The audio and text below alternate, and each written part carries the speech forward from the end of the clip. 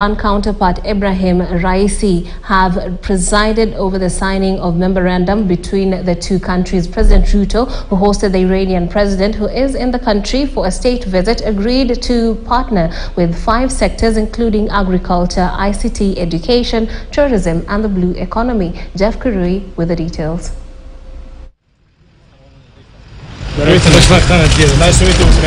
After Tuesday's postponement of the Iranian President Ibrahim Raisi's state visit to Kenya, President Raisi arrived in the country Wednesday morning and proceeded to State House, Nairobi, where he was received by his host, President William Ruto, and accorded a 21-gun salute by the military.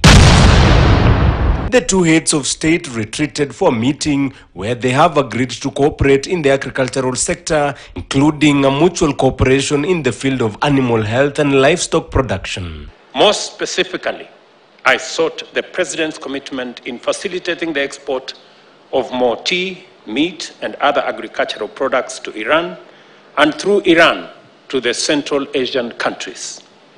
We have 12 countries in the Central Asian region with a population of almost 300 people, and Kenya believes that's a strategic market for our agricultural exports. Other sectors of mutual interest where the two countries have signed agreements of cooperation include the blue economy, specifically fisheries, the tourism and cultural sector, education, and the information, communication and technology sector. Kenya and Iran is seeking to strengthen their bilateral ties in trade as Kenya is keen to expand its market for exports. The trade volumes between our two countries have been on a steady upward trajectory. Kenya exported tea worth $28.4 million, about 4 billion shillings, to Tehran in the first quarter of this year, which is an 8-fold increase from sales for the same period last year. Ready to declare our readiness to share our experience with Kenya and it's the dear people of Kenya. We have a wealth of experience in the field of economy and science and technology. The agreement signed today will also see Iran establish a car assembling plant in Mombasa that aims to feed into the Kenya Kwanza government's agenda of creating jobs and boosting manufacturing industry in the country.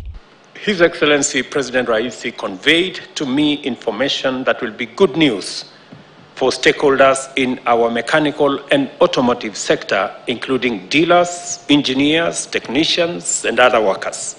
Iran's intention to set up a motor vehicle assembly plant in Mombasa to manufacture an indigenous Iranian vehicle that has now been given the Kiswahili name Kifaru, meaning rhino.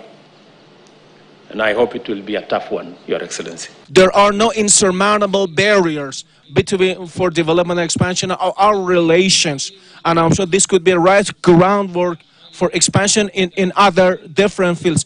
President Raisi's visit